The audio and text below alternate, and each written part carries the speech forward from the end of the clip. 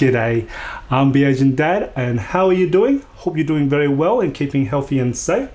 Today, we're going to look at this Dell Latitude 5421. It's a 14-inch business class laptop, and it shares the same chassis as well as the options and configurations as the Dell Latitude 5420. So I'll actually refer you to that video for most of the features like the keyboard, the speakers, as well as the screen options to the Dell Latitude 5420, which I have done a review video. So I'll put a link in the description below. You'll see a little flag up there, so you can follow that. So what is the difference between the Dell Latitude 5420 and the Dell Latitude 5421 like this one here? It's actually the processor.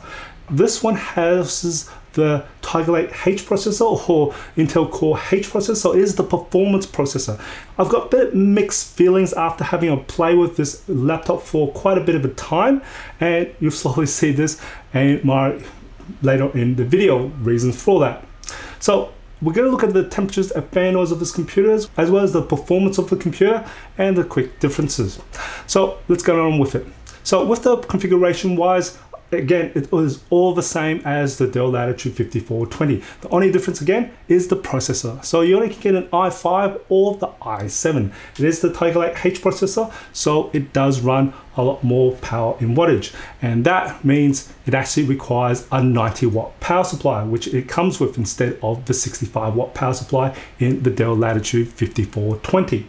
And it still has the option for discrete graphics to be configured, which is the NVIDIA GeForce MX 450. And of course, it still can be configured with a 1080p webcam, fantastic. And also with the display, with the new display, which is the Full HD 400 nits display, can be configured as well. The weight of the Dell Latitude 5421 is 1.54 kilos. Add in the 90-watt power adapter, becomes a total weight of 1.91 kilos that you might be carrying around with you. There are still two speakers located on the bottom front of the notebook, and it is again forward-facing firing. And when I tested out the maximum volume of the speakers, it managed to peak at 85.9 decibels. So it's pretty loud, which is kind of good. So you shouldn't be struggling too much in a presentation when you're outdoors. Now, as for the sound quality of the speakers, it hasn't really changed from the Dell Latitude 5420, and it still has a nicely well balanced between the high, mids, and lows. The highs, it doesn't really distort when it's gone crazy loud, and with the mids, it's quite strong there, and there's a little bit of bass there, which is kind of nice. So overall, as a business laptop speakers, it generally does a decent job. Maximum volume, audio quality of the Latitude 5421.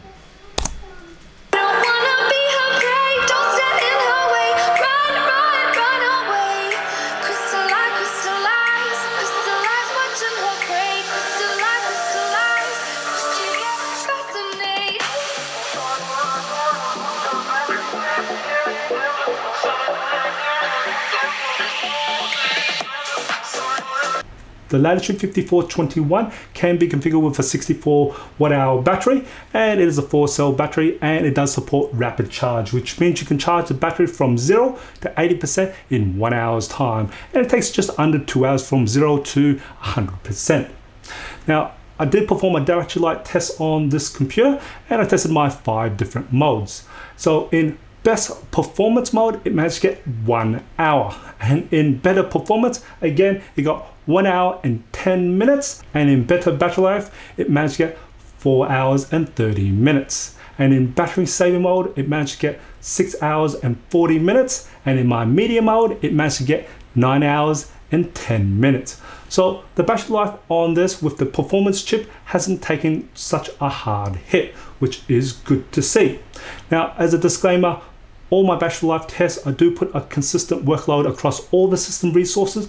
So most applications don't hit the system resources as hard as I would. So you should actually get better battery life compared to the numbers I'm giving you. I'm just giving you the worst case scenario. As for the temperatures and fan noise of Latitude 5421, it hasn't really changed since the Latitude 5420. Again, it's very similar. When I put this computer on load, most of the heat is concentrated near the top center of the keyboard, which is again unsurprising because that's where the processor lives. When I tested out the temperatures and fan noise, my ambient temperature in the room was 20 degrees Celsius. And as for the ambient noise, was 37 decibels. Now, just as a help guide for you, your average hand temperature is around anywhere between 33 to about 34 degrees Celsius. So just keep that in mind so you can have an idea of how hot this computer can get. So I took my base measurement when the computer was on idle, and the hottest area of the keyboard measured in at 28 degrees Celsius. And as for fan noise, it stayed at 37 decibel. Then I put the computer on 20% load, so that's pretty much like average use. So tasks like office productivity, surfing the web, streaming video, and the hottest area on the keyboard measured in at 35 degrees Celsius. As for the fan noise, it stayed at 37 decibels, so it's still practically quiet. Then I put the computer on 50% load, and the hottest area on the keyboard measured in at 34 degrees Celsius. And as for the fan noise, it spun up to 41 decibels. And then I put the computer on 100% load, and the hottest area on the keyboard measured in at 43 degrees Celsius. And as for the fan noise, went all the way up to 44 decibels. I also measure the bottom back cover of the computer, and the hottest area measured in at 39 degrees Celsius. And again, fan noise stayed at 44 decibels. So as you see, I really still wouldn't put this computer on your lap. You do feel quite a bit of a heat still, but it's not extremely raging hot. But still, I don't really recommend most laptops to be on your lap just because they do warm up anyway. Now, having a look at the temperatures, it hasn't really changed too much compared to the Dell Latitude 5420, which is good to see, and you see the performance bump up. Looking at stability performance of the processor, now this particular unit is configured with an i5-11500H processor, and looking on the Intel website, we can see that the base clock speed is 2.9 gigahertz at 45 watts TDP, and it can slow it all the way down to about 2.4 gigahertz at 35 watts TDP when it needs to actually cool down or needs to try and save power. And I've got this computer running on 100% load for over 2.5 hours. So that's the processor, RAM, and hard drive at 100% load. And I've got the thermal management set to ultra performance. And I've got this computer connected to mains power with the best performance power scheme as well. And we can see that the speed of the processor is ranging anywhere between about 3.7 to about 4.2 gigahertz, and it pretty much just fluctuates between that all the way through. Now that's sitting pretty high up considering that the maximum turbo boost for this i5 is at 4.6 gigahertz. I'm pretty impressed by this new i5 Tiger Lake H processor. It's doing pretty well considering that's getting very close to maximum turbo boost, and it's sustaining it quite high after this long periods of time of workload. Pretty nice. I'd love to see what your thoughts are on that. And now we have a look at the processor behavior to see how long it's able to maintain a high turbo boost for. So I've got this computer still connected to mains power, and it's still set to best performance on the power scheme, and it is set to ultra performance in the thermal management. Now I'm going to put this computer on 100% load now, and I'll then also start the stopwatch, and we'll just see the speed of the processor here. So we can see it goes all the way to about 4.2 gigahertz, and knowing from the previous stability performance, so it is sitting at 4.2 gigahertz, and it's pretty much stable at 4.2 gigahertz at the moment, and hasn't really moved between 4.2 gigahertz. And we'll just have a look at the internal temperature of the processor, and it was sitting about 33 degrees Celsius. And it's just slowly just climbing up there now, and we're still sitting at 4.2 gigahertz at 30 seconds. Now internal temperature of the processor is about 80 degrees Celsius. And there we go. We just first saw the first fluctuation to around about 4 gigahertz at around about 45 seconds. And now we're just hitting about 4 gigahertz. And knowing from my stability performance tests, it's pretty much going to stay like this all the way through after a minute. So we can just tell you after a minute, that's kind of what you're looking at for this i5. We're looking at 4.2 gigahertz to about 45 seconds, and then it will just sit at its stability performance of 3. Pretty much 4 gigahertz, I'll say, on average.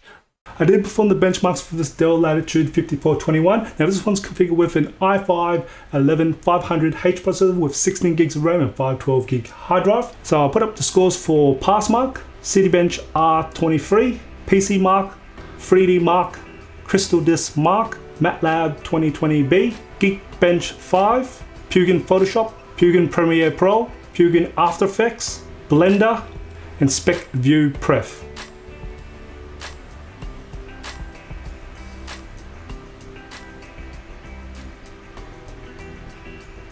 Also put up some gaming benchmarks like Eugene Engine, Assassin's Creed Valhalla, Far Cry New Dawn, and Immortal Phoenix Rising. Comparing the results of the Dell Latitude 5421 with the Dell Latitude 5420, you can see that the processor scores and the processor speed is a lot quicker compared to the Intel Core Latitude 5420.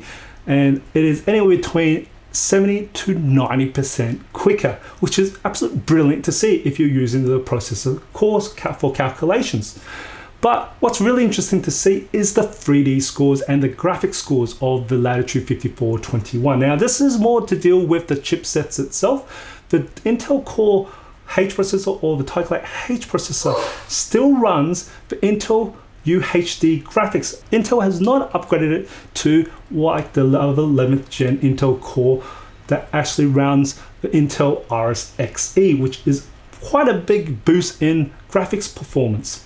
So this is actually running the old graphics UHD graphics, which is a bit of a bizarre thing, and you see that in all the results. So it could score a lot more better in a lot of results, but it did not, because if an application runs or requires graphics, like you see in the SpecView Pref, which is a lot of professional softwares, that it was actually lacking behind the Latitude 5420, which had the new graphics, which is the Iris Xe. So it did a lot better in those there. But if you're doing calculations and you didn't require the graphics side of things, this Intel Core H processor is brilliant. It is a massive increase in performance. So if you're not really running any really hard graphics, and if you do run pretty hard graphics, I probably would advise to actually configure the Dell Latitude 5421 with the discrete graphics of the NVIDIA GeForce MX 450, and that would fix all the problems of the Latitude 5421. You'll see the scores be massively increased to the point where it will probably be twice as fast as the Dell Latitude 5420. But that's my only gripe with that, was that they used the last year's or previous year's model of the Intel graphics. I like to see them upgrade that, because that would have fixed all the issues, but I can see it could maybe have issues with the heat. But else, this is still a fantastic laptop, and I could probably advise people to still get this laptop, because I still believe it is a faster laptop than the Dell Latitude 5420. So if you got the money for it, go for this compared to the Latitude 5420. Hope you find this video informative or enjoyed it. And if you did, even to support my channel, smack that like button for me. It does help me out. And if you haven't done already, subscribe my channel by hitting that subscribe button on the screen. I do try to upload a new video every week, and I do have a membership as well too. So you can click, just click on that join button. It's right next to the subscribe button as well. And I'm going to try and be more active on the members section as next year comes. And again, as always, imperfections in life makes it beautiful and interesting. And I'll see you next video.